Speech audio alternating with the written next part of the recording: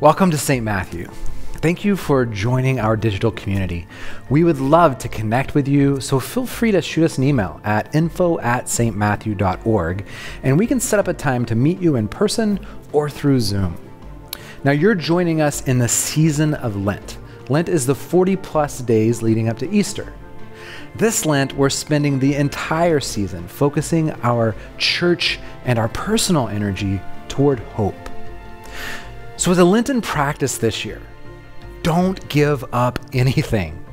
We've spent an entire year giving stuff up. All of us have been doing the equivalent of one big, continuous, involuntary Lent since March of last year. We've given up tons. So instead, figure out some kind of practice or commitment that will help you to care for friends, families, neighbors, and yourself this Lenten season. Our deepest prayer as you join us today is that you feel God's love, peace, and pervasive hope as we worship together.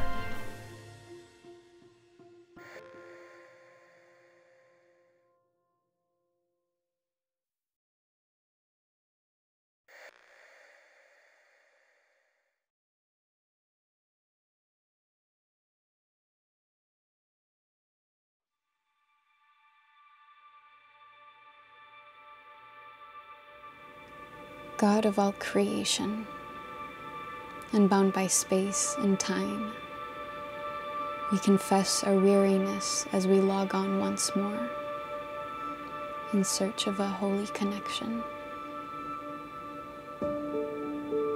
Though we would not choose to meet this way, we hold to the promise that you choose always to meet us where we are. When we feel the inadequacy of digital presence, remind us that you, O Lord, are fully present, even here. When we feel the strain of needing to perform who we are, when we are seen but not known, remind us that you, O Lord, know us completely. When we are tempted to trust the illusion of the screen and flatten others in dismissal, remind us that behind each square sits a living, breathing child of God. Behind each comment, a person in need of your love. When we fail to engage others well, show us your grace. When others fail to engage us well, may we show your grace. When it feels as though even our prayers are spoken into a void, speak to us your words of life, which never return empty.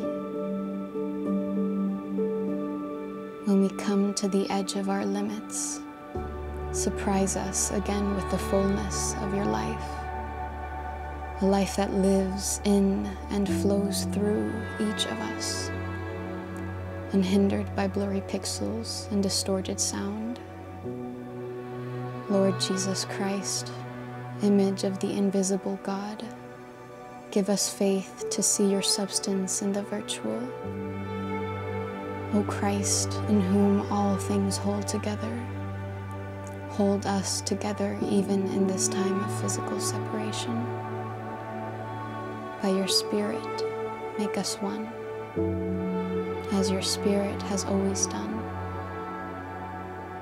that in the endless bluish glow that illumines our days and nights, we might be able still to see your endless light.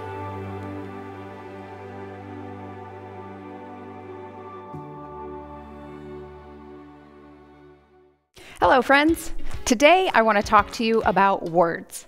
I love reading and writing and words in general, so when I learn something new about words, it makes me happy. So here's a fun fact. Did you know that there are words we use today that mean something totally different now than they did years ago? It's true. A very long time ago, a clue was a ball of yarn. Today, of course, a clue means bits of evidence that can help us solve things. And how about the word nice? If someone says you're nice, that's a compliment, right?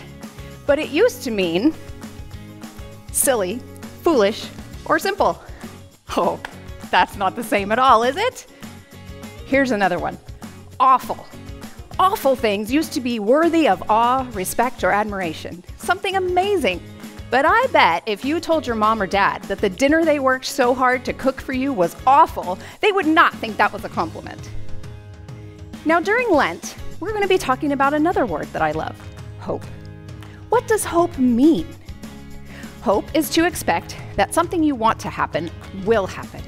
It means trust, expectation for something good. But I think when we use the word hope, we sometimes give it a different meaning than it's supposed to have. We get it backwards. Here's what I mean. When we say on a cloudy day, I want to go out to play after lunch, I hope it doesn't rain, we're really saying, I don't want it to rain, but it probably will. That use of the word hope is actually backwards. When we use hope in this way, we're saying that we want something good to happen, but we're really expecting something bad. And that's not what God wants for us at all. Do you ever find yourself using the word hope backwards? I know I do. Sometimes I feel like we've been living with coronavirus restrictions forever, and I hope things will change soon and the world will feel safe and normal again, but really, I have actually lost the expectation and trust that something good will happen. It looks kind of like this. I have here 2 balloons. They look the same, right? They're shaped the same, they're the same color, they're identical on the outside, but they are very different on the inside. See, when I have that feeling that things are probably not going to get better, I have no hope. I just want to fall straight to the ground, and I feel like I can't stand up under the weight of a difficult situation. But if I could just change my way of thinking and believe when I say, I hope things will get better, that God can use all things for good, then I have real hope. Do you see the difference?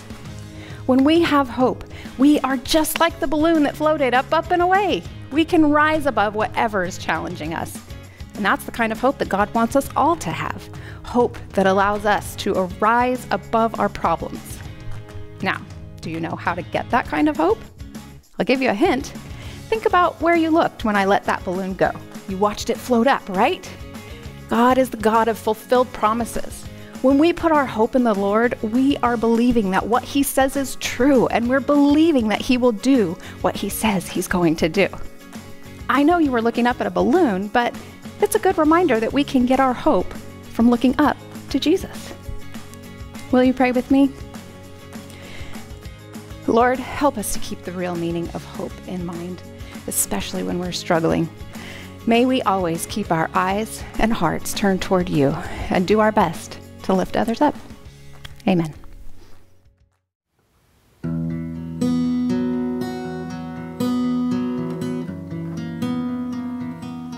Oh Lord my God, when I in awesome wonder consider all the worlds your hands have made, I see the stars, I hear the rolling thunder, thy power throughout the universe displayed.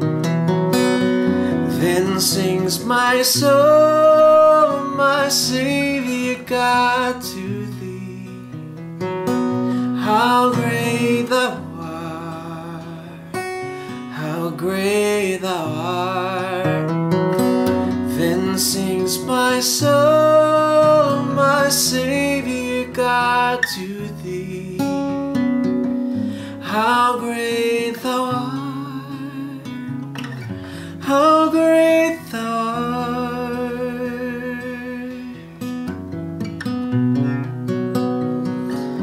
And when I think that God his Son not sparing sent him to die, I scarce can take it in, that on the cross, my burden gladly bearing, he bled and died to take away my sin. Then sings my soul, my Savior God, to thee. How great thou art, how great thou art. Then sings my soul, my Savior God, to thee. How great thou art, how great thou art.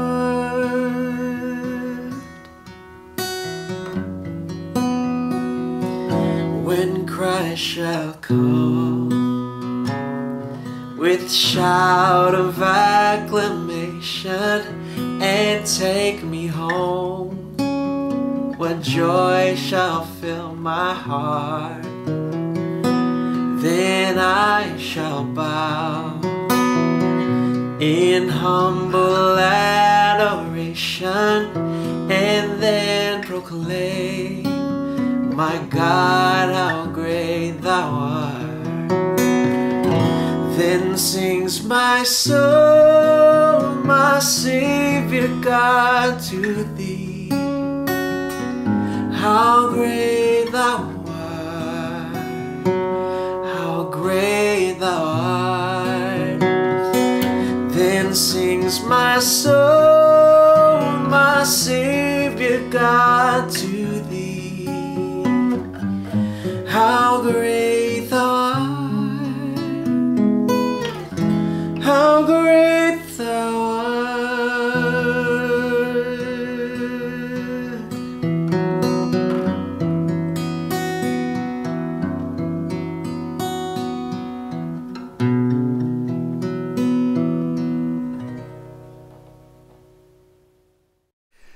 When I was a little kid, I had one of those digital clock radios. I loved that thing. It stirred this deep curiosity within me. I remember pushing all the buttons and turning the dials, trying to figure out how it worked. Now, the first chance I got when my parents were busy, I found my dad's screwdriver and I opened it up. I knew that if I could open the case, I could figure this thing out. So one by one, I popped the screws. Then I had the casing off and I found more screws. So I took out those screws, and as I did, each piece of that clock radio was laid out on the floor. You had the little speaker, the wires, the digital screen, the battery pack, and those like super green circuit boards. This was the first time I'd ever seen one of those, and it looked like its own city or galaxy with all these different connectors. So being five-ish, I didn't stop there. I had to pop off all of those cool soldered little buildings connecting the circuit board. So you can imagine how my parents felt when they came back into the room. Now, with a completely deconstructed and broken clock radio. But for me, it was the beginning of wonder. It's also probably the beginning of my parents' knowledge that if I get quiet, something's being destroyed. The gift of wonder has been a key navigator of my life. I want to understand how things work and why they're created. I love deconstruction for the purpose of understanding. And growing up, hope and wonder, they were the perfect dance partners. With every new wonder came a deeper dive into hope, and with each drop of hope came more wonder, and for decades I danced with these two partners guiding me. But in my late 20s, after some rocky experiences and more lived life and more deconstruction that only uncovered brokenness and often uncovered that the idea or thought or organization was actually more of an illusion than a reality, my wonder started turning into cynicism. And this new dance partner didn't dance well with hope. So hope faded, as did my wonder. And the cynicism began to rule my day. Now, cynicism and wonder are philosophical cousins. They're both questioners. They both call us to move outside of conformity towards a deeper freedom. But living the way of cynicism did not create in me the freedom I was looking for. You want a biblical picture of cynicism? Turn to Ecclesiastes, or just follow along on the screen as I read from Ecclesiastes chapter 1. The words of the teacher, son of David, king of Jerusalem. Meaningless. Meaningless, said the teacher. Utterly meaningless. Everything is meaningless. What do people gain from all their labors at which they toil under the sun? Generations come and generations go, but the earth remains forever. The sun rises and the sun sets, and it hurries back to where it rises. The wind blows to the south and turns to the north. Round and round it goes, ever returning on its course. All streams flow into the sea, yet the sea, it's never full. To the place the streams come from, there they actually return again. What has been will be again. What has been done will be done again. There's nothing new under the sun. Is there anything of which one can say, look, this is something new? It was here already, long ago. No one remembers the former generations, and even those yet to come will not be remembered by those who follow them. I've seen all the things that are done under the sun. All of them are meaningless, a chasing after the wind. What is crooked cannot be straightened. What is lacking cannot be counted. I said to myself, look, I have increased in wisdom more than anyone who has ever ruled over Jerusalem before me. I've experienced much of wisdom and knowledge. Then I applied myself to understanding of wisdom and also of madness and folly. But I learned that this too, it's just chasing after the wind. For with much wisdom comes much sorrow. The more knowledge, the more grief. This is depressing, right? Solomon, as he wrote this, had grown a bit cynical. I think there is a better way. When we talk about cynicism today, we don't usually mean cynicism in the classical philosophical sense. What cynicism has become, it's often thought of as cool, right? Standing aside and apart from the common herd. It suggests to the cynical that somehow it's more intellectual or more morally superior. It's a sign of being special. Looking down on others from the heights of better knowledge and understanding. Now, forgive me for saying so, but having lived as a cynic, I think this is hogwash.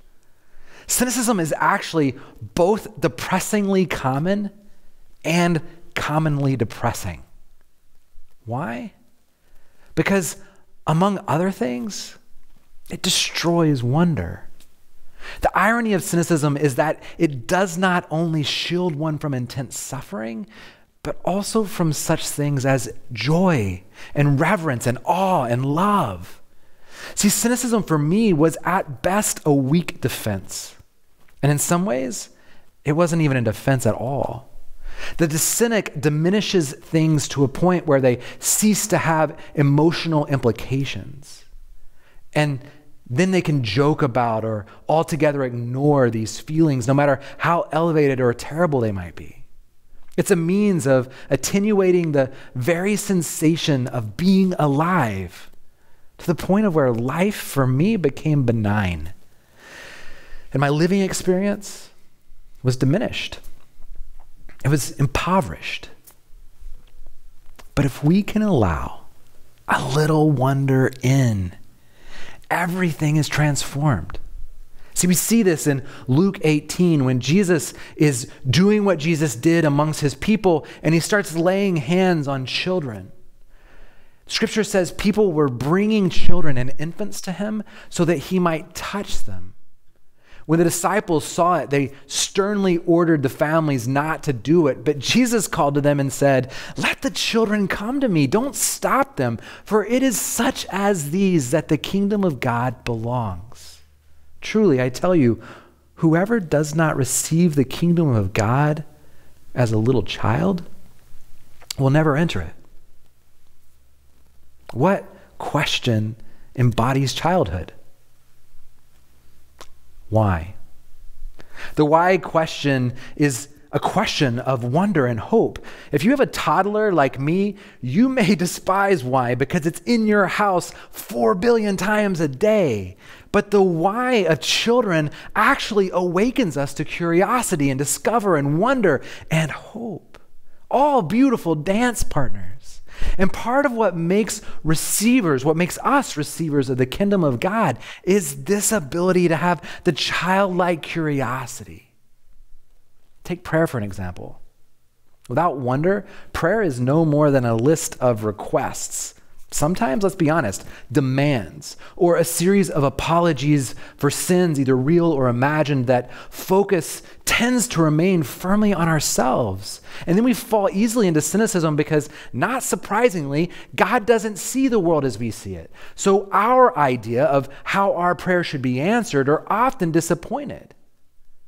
But with wonder added in our prayers, we realize that we're not addressing a God who's out there or up there, but we're addressing a God who is in here, who's near us, who loves us, who wishes to be known by us, and whose ideas are infinitely more amazing than our own. See, what I've discovered on this side of cynicism is that wonder actually begets more wonder. And discovery does not cease the wonder, but actually propels it forward like a rocket into outer space. If you ever watch a movie or a documentary about an astronaut who's been in outer space, the wonder in them as they float through space only triggers for them a deep desire to go further, to go deeper into space. And this wonder in them triggers hope.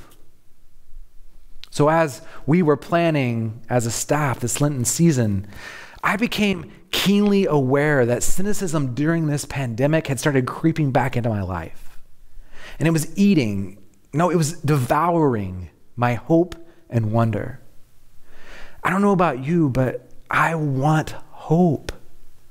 Hope isn't something we can drum up within ourselves. Hope is a gift given to us when Jesus draws near to us in a time of our honesty and fear.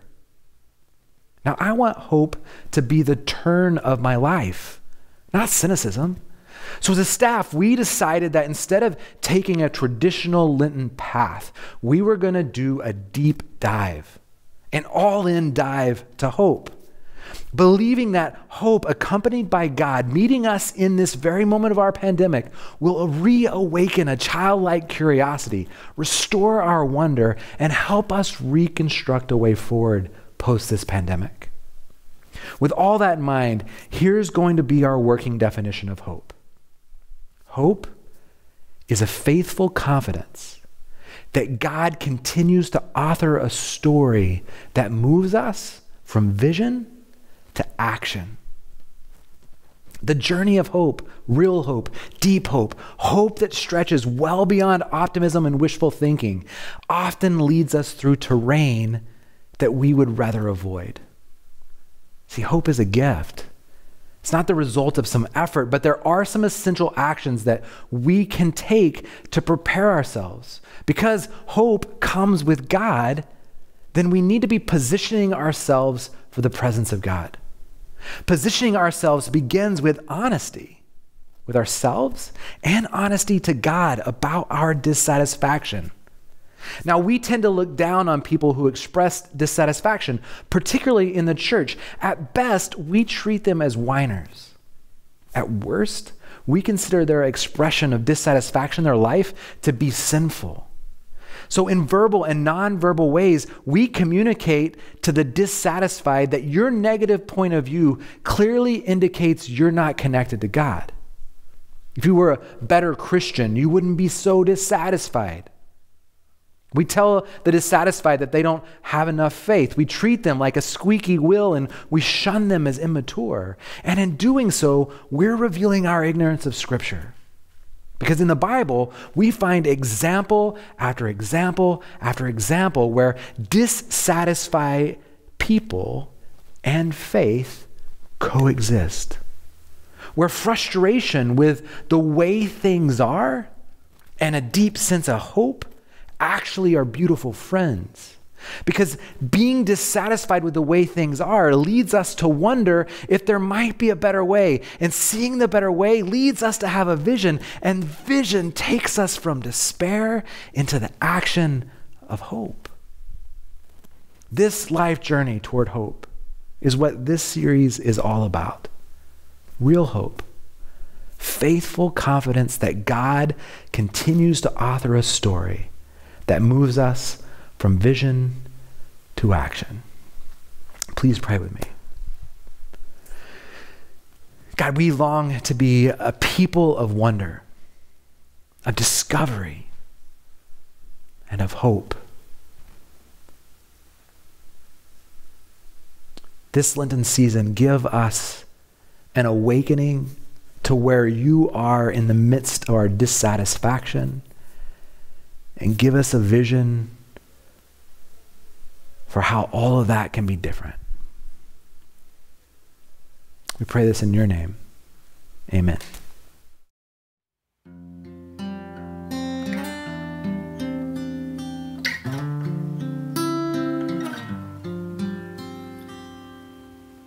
Great is thy faithfulness, Lord God, my Father. There is no shadow of turning with thee. Thou changest not, and thy compassions, they fail not. As thou hast been, thou forever wilt be. Great is thy faithfulness, great is thy faithfulness. Morning by morning, new mercies I see. All I have needed, your hand hath provided. Great is thy faithfulness, Lord, unto me. Summer and winter, springtime and harvest, sun, moon, and stars in their courses above, join all creation in manifold witness to thy great faithfulness, mercy, and love. Great is thy faithfulness, great is thy faithfulness. Morning by morning, new mercies I see. All I have needed, your hand hath provided. Great is thy faithfulness, Lord, unto me. Great is thy faithfulness, Lord, unto me.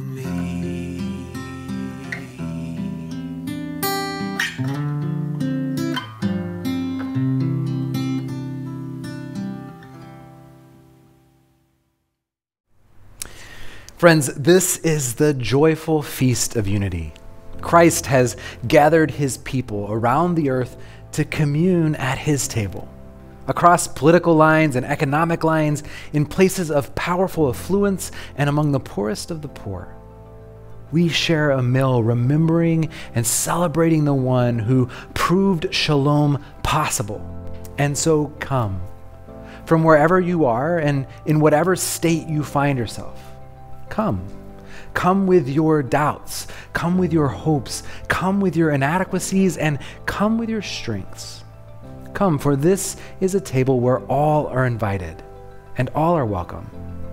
Scripture tells us on the night in which Christ's love was made most manifest, he was sharing a meal with his friends, and he took the bread and he broke it and said, "This is my body given for you. Take and eat and remember me." In the same way, he took the cup and blessed it and said, "This is the new covenant for the forgiveness of sins. Take, drink, and remember me." And Paul reminds us that every time we eat of these common elements, we do so remembering the love of Christ. Please pray with me the prayer our Lord taught us. Our Father, who art in heaven, holy is your name. Your kingdom come, your will be done, on earth as it is in heaven. Give us this day our daily bread, and forgive us our sins as we forgive those who sin against us. And lead us not into temptation, but deliver us from evil. For thine is the kingdom, and the power, and the glory forever. Amen. As you share the bread, offer the bread of life and the cup of grace.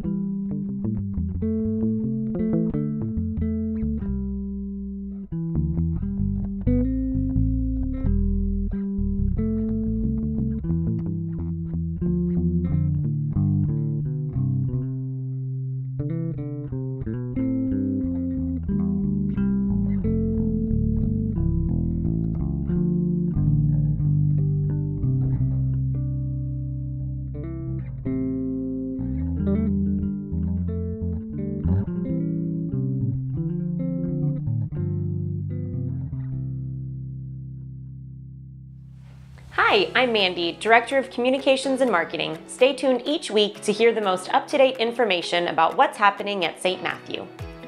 Ladies, today is the last day to register for our IF Gathering. This virtual women's conference will be held on Friday, March 5th through Saturday, March 6th. The cost is $39 for full access, which includes all breakout sessions, plus you can rewatch any of the sessions on demand until the end of the year. Be sure to join us today anytime between 10 and noon for a drive-through farewell parade for the Taylor family as they head off to plant a church in Arizona. No sign up needed, just show up. Healing Prayers meets this Tuesday from 7:30 to 8:30 p.m. on Zoom. All are welcome to join for personal and individual prayer. Join Pastor Rustin, Council President Karen Ball, and the Vision and Values Growth Task Force for the first St. Matthew Fireside Chat next Sunday, February 28th at 5 p.m. on Zoom.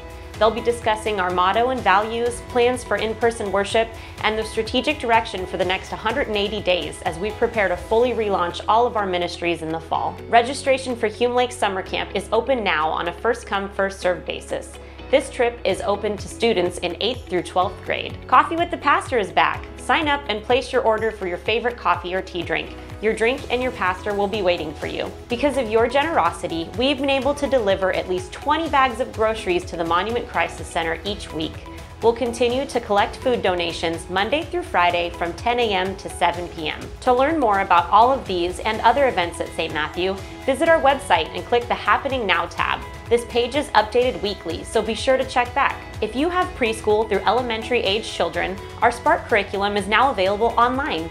There are weekly videos, parent guides, and activities you can print out to do at home. If you'd like more information on kids ministry, please contact Sue Burke at sueb@stmatthew.org. If you use social media, we would love for you to subscribe to our YouTube channel and follow us on Facebook and Instagram. St. Matthew is a neighborhood church making a world of difference, and the only way we can do that is through your generosity. We have 3 simple ways to give. First, by visiting our website, stmatthew.org/give, and following the easy steps. Second, you can set up recurring bill pay through your financial provider. And third, you can give with your cell phone right now by texting GIVE to 925-854-4402. Thank you for joining us this morning, and we hope you feel the love of God and your neighbor. Go in peace and serve the Lord. One of the patterns we have started developing at St. Matthew is that of community rhythms. Many of us grew up in spiritual disciplines like prayer and Bible reading and quiet time, and these rhythms were central in helping us grow and mature in our faith. A rhythm for us is simply a pattern. It's a pattern that we commit to help us fall more in love with God, our neighbor, and ourselves. I believe that curiosity and wonder are the beginning of hope because they open us up to God. Curious people are almost never cynical. Some of my favorite people are relentlessly curious. How do we become more curious? Here are some ideas to get us started. Today's rhythm is one of building curiosity and one of action. So schedule some thinking time. Busyness is the enemy to wonder. So make some time to just think about new things, new ideas, new concepts. Ask more questions. Great leaders ask questions even more than they give answers. And people who ask questions, they're just more fun to be around, aren't they? Give fewer answers. I have to check my own tendency inside to want to give certainty on everything. Giving fewer answers in an everyday conversation can help. Don't be afraid to say, I don't know. Saying I don't know can lead us to better answers than we would have come up with on the spot. Say yes. Say yes more times this week than you say no. If you're a parent, think about spending a whole day saying yes to your kids. Wonder. Kids wonder. Adults, we stop wondering. So reverse that trend. Stop taking things for granted. Gratitude can make us more open to everything. Ask why.